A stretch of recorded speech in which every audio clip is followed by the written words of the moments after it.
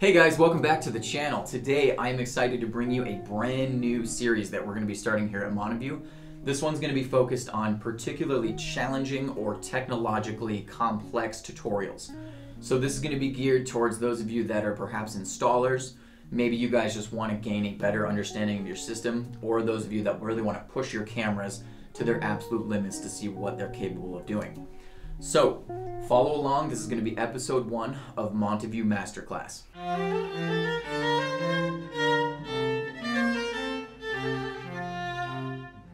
For this episode, we're going to be going over PTZ activation. To describe this function, it's best to show you. So for this example, we're going to be going to an overhead view of our parking area, and we're going to mount a PTZ to the roof. We're also going to mount a fixed angle bullet camera to the west side and a fixed angle bullet camera to the east side. PTZ activation works by triggering tripwires that exist within the fixed angle view to move the PTZ to specific locations called presets. So when the car crosses the tripwires, it triggers the PTZ activation mechanism to tell the roof camera to zoom in to the entrance to the lot. Similarly, when a person crosses the east side tripwire, the PTZ moves to that location after being triggered by the PTZ activation. After no more action and the camera is now idle, it will return to its original preset to overwatch the parking lot. Now, we're going to give you guys a real-world example of that by checking out what's recorded on the NVR. So for this one, the bottom left is our west side, the bottom right is our east side, and the top screen is our PTZ. So we are going to see a UPS truck leave our parking lot, and it's going to trigger that tripwire. Then you'll see our PTZ camera moves over to zoom in. Then in just a second, you're going to see me exit the door on the bottom right camera, and I'm going to cross that tripwire and activate the PTZ to turn towards my location. So as you can see, it works successfully. Now after it sits for about a minute, and I'm going to highlight that time up in the upper right, the camera is going to return to its original preset just until it's activated again.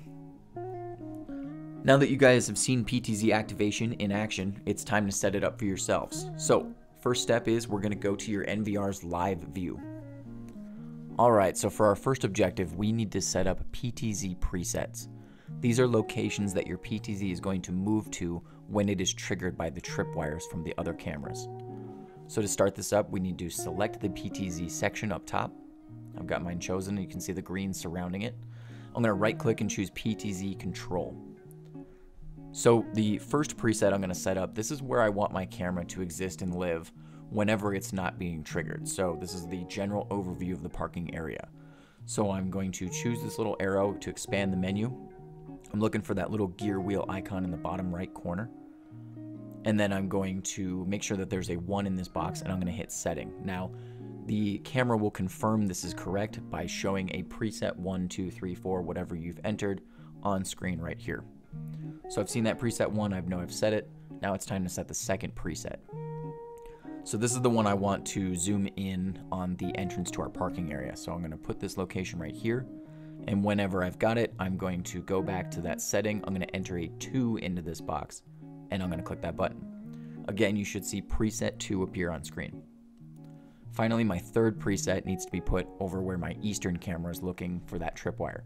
So I'm going to move it over into the position on the corner here, and then we're going to set up preset 3 this time. You guys can double check your presets by entering preset 1, 2, or 3 in this little box, and if you press this camera icon, it actually takes you to the given preset. So this is a really fast way to go to any preset on your PTZ, or in this case, just make sure the presets look good.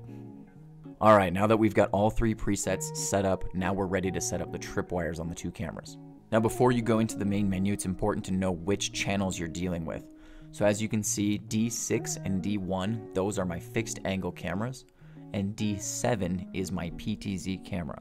This is important to know once we're in the main menu because there won't be a reference.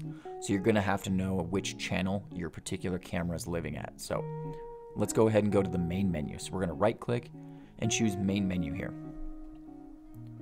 Once we're in the main menu, we're going to go to AI. So go ahead and left click that.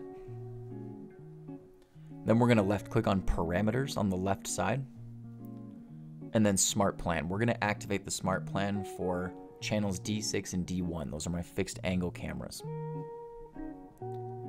So remember to hit apply before you move on to the next channel. Okay, now that I've got Smart Plan activated for D6 and D1, I'm going to go to IVS on the left side. So now on D1, I'm going to add a rule by clicking add. That's going to create a tripwire rule. And then I'm going to go ahead and draw that tripwire. So I'm going to put my tripwire at the end of the walkway, just like so. And I'm going to go from B to A. This means it's only going to trigger if people are leaving the building rather than entering the building. And then I'm going to hit OK here. All right, once we're back at the IVS screen, we've got one more step here. I'd like you guys to click on the trigger icon that is up top. That looks like a little gear wheel. And it's going to open up this menu. We're going to look for PTZ Linkage. Go ahead and put a blue check mark in there. And I'm going to have you guys click on the settings box next to it. So for this section, remember my PTZ is on camera 7 or channel 7. So wherever your PT is at, go ahead and select that one. And then I'm going to choose preset 3. So because this is my east side camera, whenever it's triggered, I want my PTZ camera to go to preset 3. So that is what I'm choosing here. Once you've got that selected, hit OK. And then we're going to hit apply on the screen. Now we want to go to channel D6. This is my driveway camera. Again, we want to go to the add rule. We're going to draw the tripwire, just like so. And I'm going to put it right across the entrance here. When you're done drawing it, go ahead and press OK. And then again, we're going to go into the trigger settings, the gear wheel icon. Okay, we're going to activate PTZ activation. Again, we're going to choose D7 or whichever your PTZ is on.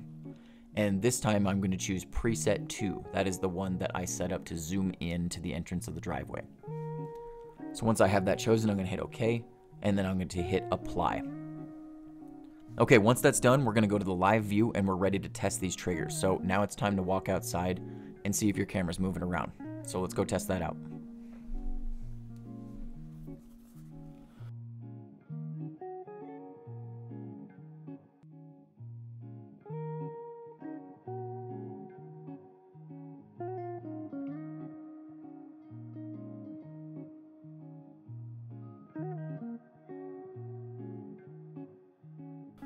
Okay, now that we're back, you guys might have noticed one thing. The camera did trigger on the left and the right side. However, it's not returning back to preset 1. This is where it gets a little complicated. So we need to actually log into the camera itself. We need to adjust a critical setting so that when this camera is idle for a certain amount of time, it returns back to preset 1. So to do this, we need to log into your guys' camera. If your camera is connected directly to your NVR, we'll need to log into your NVR first. If you guys have a camera that's running off a switch, then you simply just need to acquire the IP address for the camera and log into it. To get the IP address of your NVR, simply go to the main menu, go to Network, and then TCP IP. It should show it right there. So in this case, mine is 192.168.0.112. If you guys need to find the IP address for the camera, go to the main menu, select camera, then on the registration list, scroll down to your guys' channel, and it should have the exact IP address for that channel. So for those of you that have the camera directly plugged into the NVR, it should be 10.1.1. something, and we're going to show you guys how to log into the camera if that's the case. This process can be done with a computer or a phone, so I'm going to show you guys both simultaneously. So whichever you guys feel is easier, go ahead and just choose that option. Keep in mind, whichever you pick, they have to be on the same network or connected to the same router as your guys' NVR or your PTZ camera. So we're going to punch in the IP address for your guys' NVR. So 192.168.0.112 for me, and you'll see that it takes me to the login screen for the NVR. I'm going to log in with my admin username and my password. Then once we're in the main menu for the NVR, we're going to select setting up in the upper left corner. Now it might be zoomed in like mine, so you kind of have to zoom out or you need to move over to that corner section. Click on setting and then click on camera. This is going to take you to the camera registration. Now we need to look down and find the PTZ camera. So I'm going to look for D7. Then scroll to the right and you should see a blue Internet Explorer icon. Go ahead and click on this, and it should automatically open up a new tab and take you to the login screen for your camera at this point. Now this will work if it's directly connected to the NVR or if it's on a switch. Okay, once we are in the camera, we're going to log in with the exact same username and password as your NVR. Okay, once we're in, we're going to click Setting in the upper right corner. Go ahead and navigate to the far left side. We're going to click on PTZ. Then once it's revealed, we're going to click on Function. This is going to give us a whole host of options to the right. Okay, then if you look right here, we're going to click on Idle Motion. Now these options are basically what we want our PTZ to do if it's been standing still for too long. So for this case, in this example, I want it to go to preset 1. So I'm going to enable it, and then I'm going to choose preset number 1. And then I'm also going to change the duration from 10 minutes to 1 minute because I want it to go as fast as possible. 1 minute is the shortest amount of time you can set it to. So once I've made my choices, I'm going to hit save, and then you're going to see save succeeded right here. Once it says save succeeded, if your camera's not at the designated location, after about 60 seconds, you should notice it return to the preset, just like so. Keep in mind, if you guys end up choosing a tour or a scan, you guys are going to have to set that up prior to coming to this page, but just choose whichever one is best applicable for your situation, and then make sure you're hitting save before you leave this page. Alright guys, that wraps it up for PTZ activation. Hopefully you're able to follow along okay, and you're now seeing your camera trigger on all those tripwires.